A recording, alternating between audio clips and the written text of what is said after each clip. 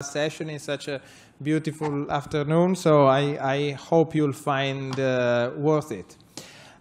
These are my conflicts of interest, which are not really relevant to this talk. However, I would like to disclose, as John did before, that for the LungSafe study, we need to say some big thank you. One is to the entire group that led the study, and particularly the executive committee with the latest addition of Fabiana Madotto, our statistician who is now working on this analysis. ESICM for providing us the sponsorship to the study, and all the LungSafe investigators. And I hope some of you might be sitting in the room. I see one down there, for example. So the use of non-invasive ventilation in ARDS, in critically ill patients with acute respiratory failure is increasing. I think I'm sort of preaching to the choir. We all know that more and more we are using non-invasive ventilation to treat our patients. So, for example, if we look at this interesting observational study by Alexandre Demoulin and co-workers, we see that this survey looked at the use of NIV over in 3 different periods, and the use of NIV, which was already quite high for chronic respiratory failure, increased over the 2 following observation. There was a clear increase for cardiogenic pulmonary edema, as doctors are recognizing that this technique is working and tend to use it more and more. But still, the fact that one of the results of these analysis is the fact that in what they called de novo acute respiratory failure, which for sure includes ARDS, there was not such a clear trend. So somehow I think what this reflects is the fact that literature data on the use of non-invasive ventilation in ARDS are not so convincing, and perhaps to the fact that in daily clinical practice, while everybody is convinced that NIV works for COPD, for cardiogenic pulmonary edema, the daily clinical practice is not so compelling for ARDS. Still, even if the NIV use is increasing, or maybe because the NIV increase is using, also the success rate of NIV is increasing, which is encouraging. We are not just using it in a non-selected population. We know what we are doing. We treat more patients with NIV, and this is more successful. Still, if we think of the use of non-invasive ventilation in ARDS, we have to acknowledge that there are for sure some advantages. We can use less sedation, keep our patients awake. We can protect their muscles from become atrophic. We can, by definition, prevent intubation and complications associated to intubation, such as VAP. However, as I mentioned before in the discussion with Marcus, we have to keep in mind that we lose control over the drive of the patient, or at least we have less control over this drive. We must accept the risk of higher tidal volumes. There is a certain limitation in the amount of positive pressure that can be applied by non-invasive techniques. And there is a non-negligible increase in oxygen consumption and hemodynamic-related consequences due to the presence of spontaneous breathing.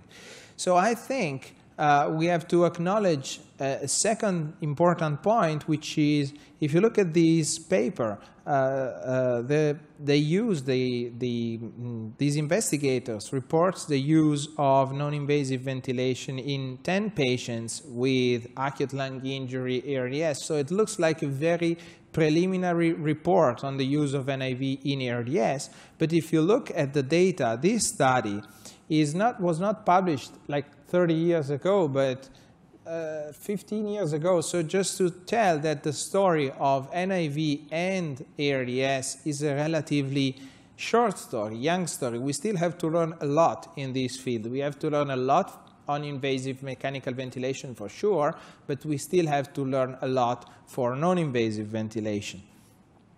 There are more recent reports on larger cohorts like this by Massimo Antonelli that, for example, has shown that non-invasive ventilation is able to improve oxygenation in ARDS patients, but that if oxygenation stops improving, this will likely be associated with failure. Still, this was done on a relatively small cohort of patients, and it was done in a few centers. So I think a few years ago, we recognized with a group of other investigators that there was a need for a large data set of ARDS patients managed with NIV. When you don't know anything or you know little about something, perhaps also an observational study can tell you a lot. To understand what we do, how we use NIV nowadays, to understand better the classification, to evaluate the classification of ARDS patients provided by the Berlin definition, and to assess what factors were associated with NIV failure, death, and so forth, perhaps to lead to future large RCTs on this field. And I would like to stress a little bit this point of the Berlin definition. We heard about it, because if you look carefully at the Berlin definition and you look at how oxygenation is defined in the mild category, you will see a little note here, only in the mild category, that refers to PEEP or CPAP, which can be delivered non-invasively in the mild ARDS group. And this is not exactly univocally interpreted. Some people interpret this so that all patients with NIV should be considered as mild ARDS. Some others say that this is like a recommendation. In other words, the way the definition is written is not entirely univocally interpreted, I would say. So I think our idea was also to get a little bit more insights on how to classify NIV patients. So you heard already about the lung study goals, which I will quickly go through. But I would like to point out here, just at the very end of the slide, that one of the pre-specified I wouldn't call it endpoint, but objective was to understand more about the use of non-invasive ventilation in the management of ARDS. Basically, the inclusion criteria were very broad to make sure not to miss any patients with ARDS, and this was the main paper recently published on the JAMA. We started off a cohort of 3,000 patients with ARDS, and we had 436 patients that were managed with ARDS on both day 1 and day 2 of their ICU stay. So this is something I should carefully mention. We define patients treated with non-invasive ventilation as those patients who underwent NIV on the first 2 days of their ICU stay. Now, if we look at this paper that was also shown before by Neil Ferguson, like a supporting paper to the original ARDS definition, these authors somehow recommended, and yellow means that the recommendation is based on some data but is not so strong, recommended the use of non-invasive ventilation in mild ARDS or in patients with a PF ratio higher than 200. So the first question is, how are we using NIV? Are we restricting the use of NIV in less hypoxemic patients?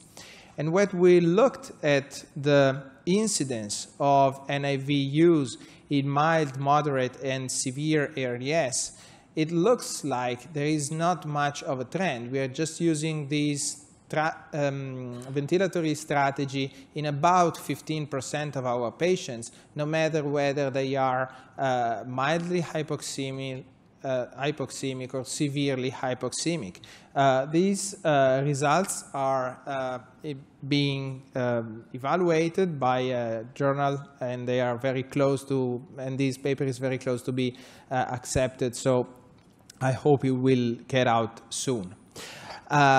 If we look at So what these slides show is we are using NIV independently on the baseline severity of the patients. However, when we decide to use NIV in a patient who, according to the Berlin criteria, is moderate or severe, so has a PF ratio below 200, we must be prepared to accept a very high failure rate. And this cohort of patients, again, I stress the fact, is patients who were treated with NIV over the first 2 days. So it's not just patients coming in the ICU that had a very short period of NIV. These were patients in whom somehow clinicians for at least 24 hours decided not to intubate them. But still, if you use NIV in moderate and severe ARDS, you have to be prepared to a relatively high failure rate, whereas this was much less the case for mild ARDS. Then how does Berlin criteria behave in terms of NIV patients? So, or are all these patients the same if they are treated with NIV, or does PF ratio banding have a meaning in these patients? And we think it does, because if you look both at ICU and hospital mortality, you will see that also in NIV patient there is an increase in mortality if you bin the patients according to the mild, moderate, and severe criteria of the Berlin definition, like what you would do in the invasively ventilated patients. I'm sorry I'm missing the significance here. The test is significant for ICU mortality, on the edge of significance for hospital mortality, but I think you would recognize that there is a clear increase in mortality. And also, there is a trend for an increased duration of ICU stay according to the band of PF ratio. So I think we can say that perhaps we can use the Berlin definition in more or less the same way in whether the patient is being invasively ventilated or non-invasively ventilated.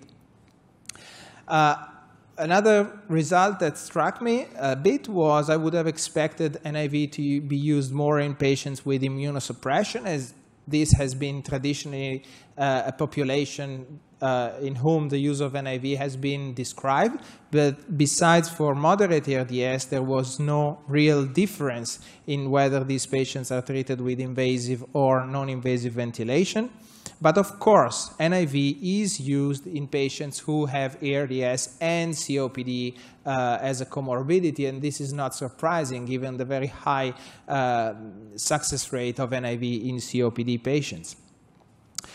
What is the big difference between the patients who we treat with NIV and with invasive mechanical ventilation is, in fact, the non-pulmonary SOFA score. It looks like our decision to put a patient on invasive ventilation is more driven by the rest of the organs, particularly the use of pressors, rather than the lung condition. And this is not surprising. It's more difficult to treat a patient on high pressure dose and non-invasive ventilation, but still this is a very strong signal that shows a separation between these two groups. When we use when we use NIV, we also have to accept, as we can imagine, that we are forced to use lower levels of PEEP both in moderate and severe ARDS. In severe ARDS, invasively ventilated patients have a PEEP on average of 10, which I personally think is still quite low, but it's even lower in NIV patients. And this is the finding that I personally found the most interesting of the entire work. This is the level of PaCO2, which, if you will, is an indicator of respiratory drive, but it's also an inverse indicator of minute ventilation or alveolar ventilation. Look at PaCO2. Now, the axis is very big, so the difference looks small, but they are, in fact, not that small. If you look at PCO2, in the invasively ventilated patients, the more severe the patients are, the higher the PCO2. And this is not surprising, okay? More severe patients have worse CO2 elimination. But it is exactly the other way around in non-invasively ventilated patients, because these patients with severe ARDS are breathing as hell because they want to survive. They feel hypoxemic, stiff lung, and they breathe stronger and stronger and stronger. And so we need to be aware of the fact that the tidal ventilation, the minute ventilations that we have in non-invasive ventilation, particularly for moderate and severe ARDS, will be much, much higher. I go to the conclusion, as I used all my time. Sorry about that. Of course, crude mortalities are difficult to compare. There is no statistically significant difference in crude mortalities, but these are different to compare because the two populations, invasive and non-invasive ventilation, are non-invasively ventilated, are quite different ones. We have tried to address this with a propensity-matched analysis. We were able to match some 350 patients who were very well matched. And what we found is that overall there is no significant difference between between invasive ventilation and non-invasive ventilation. But if we focus on the more severe patients, those with a PF ratio below 150, it looks like NIV patients have a higher mortality rate, whereas there is no difference between the two types of treatment for patients with less severe ARDS. Our study has some limitations. The largest one, if I could go back in time, I would put in the CRF the hours of NIV used per day, which is an information we are missing. We did not include patients with a high-flow nasal cannula, and we have no data on which interface was used. And clearly, being an observational study, we have potential confounders that are not accounted for. So my conclusion is that NIV is used, LungSafe has shown us that NIV is used in about 15% of the cases, no matter what the severity is. We have a high failure rate in moderate and severe ARDS, different ventilatory management, and we might have a worse ICU mortality, although with all the caution, because this is an observational study, in the more hypoxemic patient. And I thank you very much for your attention. I apologize for taking too much time. Thank you so much, Giacomo. Any question from the floor? Could you please make clear which patient did you show us? You told us that you include patients after 1 or 2 days in ARDS, but what about the mechanical ventilation they were receiving before inclusion? They were under oxygen, under NIV? Yeah, so these patients were those patients who were had been on ARDS since 2 days and on NIV for 2 days. We have data.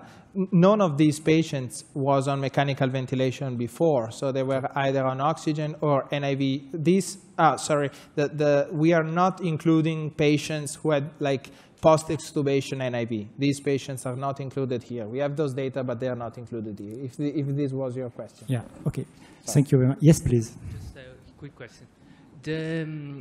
The higher mortality in the NIV group was adjusted for immunosuppression, because I saw the data about immunosuppression, but I didn't get. Yes, I've shown you the crude mortality, which is just crude, not adjusted. In the propensity match, we had matched also for the rate of immune suppression, which is the same in the two groups here. It's non-different. You have about 25%, 22 and 25% in both groups. So this is, you have to believe a little bit in propensity match, okay? This is one, you have to trust that this process works, but for what we could match them, they were matched. Thank you. Thank you, Vito. Yes, please. Thank you for your excellent talk. I have a question. Because use NIV in severe hypoxemic patient is hard to imagine.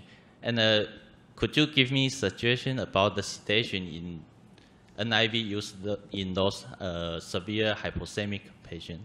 Or Maybe it needs some neuromuscular agent use.